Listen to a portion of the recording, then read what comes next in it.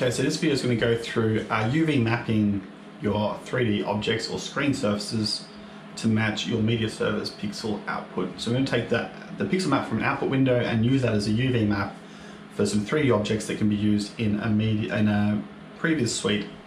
So those objects are referenced in the right part of that video surface. So I've set up a basic scene here. This is what we're going to create, this kind of stage. We've got 4 columns here, a rotated screen in the middle, and kind of a DJ banner screen with some angled LED panels on the side.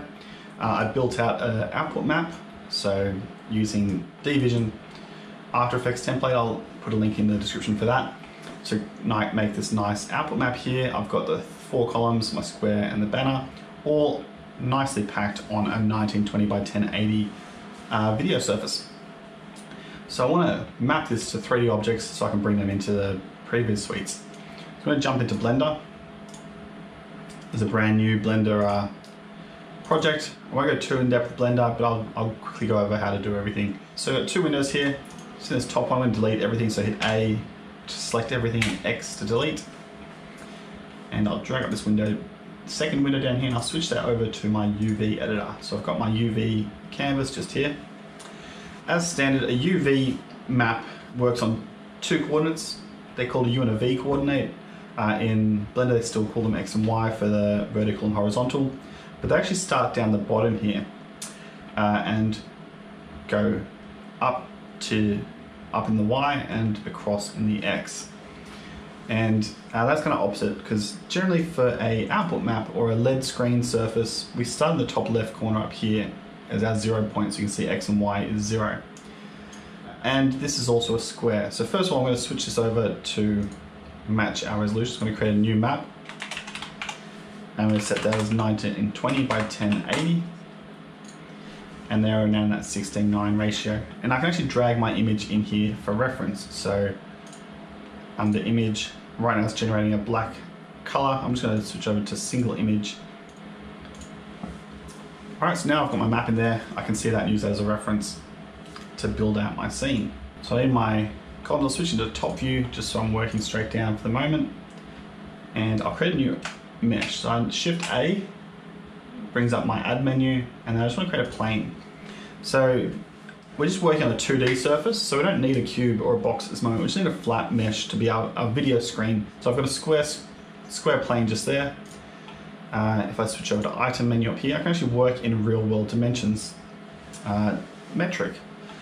So I know that I've made my square panels here 500 by 500 millimeters, so half a meter. So I'm 1.5 meters across by 3 meters tall, counting those panels. So 1.5 by 3 meters there. One thing I want to make sure is that I'm not messing up the scale here. I want to keep this all scaling at 1. So to reset that, after I've changed these values, we go Object, Apply, All Transforms. And now I've got this scale down to 1, so we're not scaling anything on any axes if I set that back to 1. And now that I have this surface, I can start mapping it. So I hit Tab to edit into edit mode. Up here you can see which mode we're in, so in edit mode. And I'll select all my surfaces, so all my points. And I want to map it. So to make sure I've got it the right orientation, I'm going to use a UV project from view. And I'll just project straight from the camera. So you can see we've just mapped it here, this little box just here. First of all, I can't see anything on this at the moment. If I switch over to shading, I'm still not seeing any texture, and that's because we need to set up a material. So this is just a reference, it's not actually sending it to the surface yet. So switch on the material tab just here, and I'll create a new material.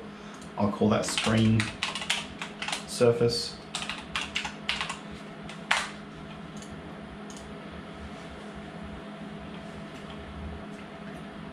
And rather than a white color, I'm going to use an image texture. And I can choose that, because I've already loaded an image into Blender, I can just choose it from the list now, from that drop down. And there we go, now you can see we're actually referencing kind of like an input output map. We're sampling a section of this map as a coordinate system. And we could actually quite quickly just bring that over and kind of scale it to fit. If we wanted to, we could do a really quick rough map that way, and that'd be fine for a lot of stuff. If you're just doing a quick previs, that might be all you need. But for this, I'm going to try and get every point matched up to the right correct pixel. So straight away, I know everything on this side is 0 on the x-axis, and I can put it in straight in these values just here under image UV vertex. So x, I'm at 0. And these ones here, I know come all the way across to the next point, which is 288, so x. And as you can see, this isn't the right thing, so we're actually gone too far. So if we scale all the way back to 1, we can see that the UV system's actually just working on a value of 0 to 1, almost like a percentage. So I could, if I wanted to, set these as a percentage, so I could do 288 divided by 1920, and that would give us the right values. But that's a lot to work, and there's a lot to remember, so you can actually switch it over to pixel mapping, to pixel coordinates. So this menu just here, pixel coordinates, if I check that, we're now in pixel coordinate mode. If I go back to image, I've got that 288 value, so now we're working actual pixel coordinates matching that image there. So 288. The next thing that trips us up is that the y coordinates are still backwards. So looking at these points, we're actually at 1068, and that's not, normally this would be a 0 value on the y-axis, but we're still going from the bottom here, so we're going backwards on the y-axis. So we want to start from the top, which is actually 1080. So I can set that as 1080, which means this bottom one we actually need to take away from 1080 to get down to that point. So we're coming down 576 pixels. So we'll go 1080 minus 576. And there we go, we've mapped our first column. And the rest is pretty simple. Because the next 3 are exactly the same, we can just move the whole thing over. So I'll move this out of the way for now, and I'll copy and paste a few of these. So just copy and paste all these out. I'll rename them.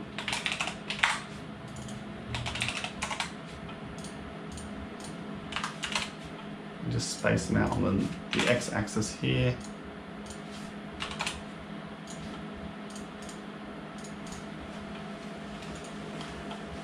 Alright, now so number 2, tab in, I need to move this across. So if I select all these points, hit G, I'm in move mode, so now I can move this around.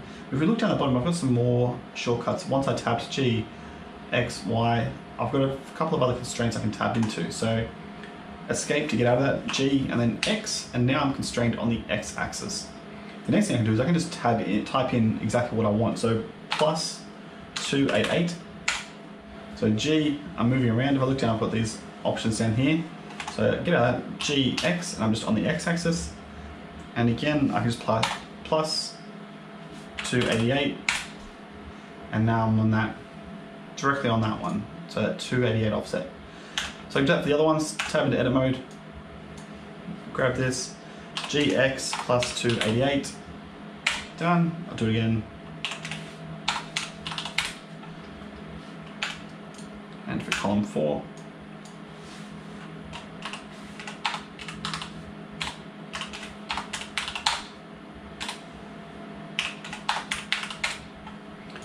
alright, and those are my 4 columns. So I'll copy and paste again to get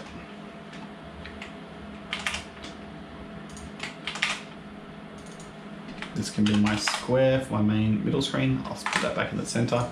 I know this one is 3 meters by 3 meters, so I'll change those dimensions to 3 meters by 3 meters. I reset my scale, so I go Object, Apply All Transforms. Make sure I'm selected, Object, Apply All Transforms. Tab into edit mode, and I want to make sure I'm actually doing this the right way again, so I'll select all my points and then do UV project from view and hit G. I can move this into the center.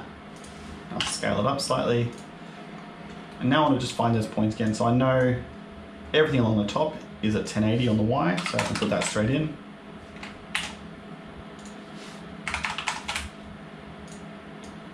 I need to figure out the bottom, which is minus 576, so 1080 minus 576. Now I know the X point here is 1152, so I can select those and put that straight in. And then my final X point is the 1152 plus 576, so plus 576. So I can do all the maths in those boxes. tab out. So I've got my screen here, and I'll duplicate that now to the banner screen. And I'll just move that one down. And I know this is 6 meters by 4 meters. Sorry, by 2 meters. Again, I'll apply those transforms so that my scale is correct. Apply all transforms. Tab into edit mode. I'll do a UV project from view again. I'll just put it roughly in position, and now I need to figure out these points. So I know everything down this side is on the 0 x-axis.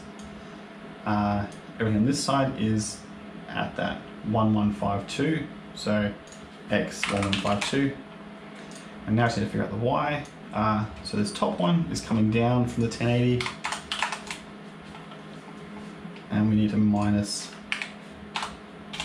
576. And the bottom one is 1080 minus 576, and then minus the height of that, which is 384. And there we go. So we've now mapped everything into this map, and there's our stage. So I'm going to lay this out roughly like the stage, so we can just bring the whole thing into the previous as a single object. So back in object mode, I'm just going to select everything A. I'm going to rotate it on the x-axis 90 degrees. So now you can see that floor plane there, the wireframe. I'm going to move everything up on the z-axis, so G to move and Z to lock on the z-axis. There we go. I'll move all these panels back a little bit, so I'll move them back on the y-axis, so G, Y, and I'll just move back these ones slightly a bit more, G, Y, and you back a bit more, G, Y. And I actually want to rotate this square 45 degrees on the z-axis. Sorry, not the z-axis, on the y-axis. So 45 degrees. Okay. So the last thing I just need to do is I had this curved, this screen was actually curved in my DJ setup. And I could have this as separate surfaces, so I could cut these up. But it would be nice to bend this surface. And right now in edit mode, we've only got 4 points to work with. So if I move these around, you can see we're just stretching the whole surface. So to be able to basically cut a crease line here, and that's called an edge. Just switch over to edge mode up here. Now I can select the edges. I want to add some more edges along this geometry. And because we're working with LED screens, which are uniform, we can just add a whole lot of edge loops. So Control R, and if I just hover over here, you can see I've started. And whilst I'm still hovering, if I scroll up, I can just keep adding an even amount, or an evenly spaced amount. And eventually, because it's all even, we'll find a point where it grabs the screens. Click once, and then escape to make it jump to the home position. And now I've got a whole lot of edges on that vertical line. And now I can fold along here if I wanted to. I could also add these edges. So if I do Control R again, I can actually add on this axis too. All right, so I'll go back into vertex mode. So I'm selecting these points. So I want to move all of these points. I want to fold all of these points around. If I hit rotate now, see we're not rotating. Even if I constrain to the Z axis, we're still warping our shape. We don't want to bend anything because we can't bend the real world screens. I want to hinge it on that point. So if I switch into rotate mode, I can see where my rotate cursor is. It's going to the center of all those points. I want it just on this side. And to do that, I can actually choose, right now it's set to medium point. If I choose active element, and then I need to select one point, it'll rotate on whatever that point is. But right now it's still just one thing. So if I select all of these, I need to select one point. So shift to deselect, and then reselect. And now we're focused on that one point, and I can hinge just on that vertex. And I can do the same on the other side. Grab everything I want to move, shift to deselect that one point and reselect it, and then hinge it around. And now I've got that nice bend right on the panel join. Tab to exit, and those are my screens. So I can now export all of these objects, click export into whatever format I need. So FBX, GLTF, or OBJ are pretty much the standard for most of your previous applications. And I'll look at how to bring these objects in and map them in your previous suite in another video.